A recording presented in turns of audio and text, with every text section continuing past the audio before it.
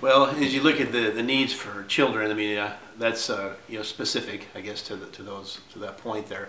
When I think about the greater good, of what it is associated with families, who takes care of children, that's a pretty broad-based question. I suppose you can look at a lot of different things, but the key element for children, I always think is a cornerstone, is a foundation, is education.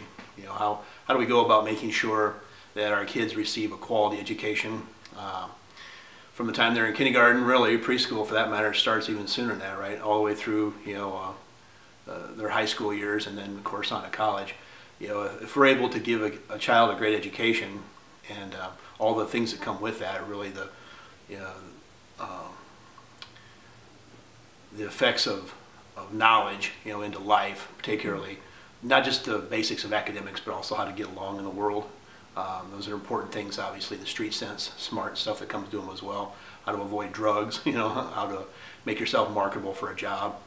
These kind of things, are the things I had to learn in my life on my own, to be able to afford a decent enough living. So when I think about kids' needs, probably the primary thing I think about is how can we better educate them.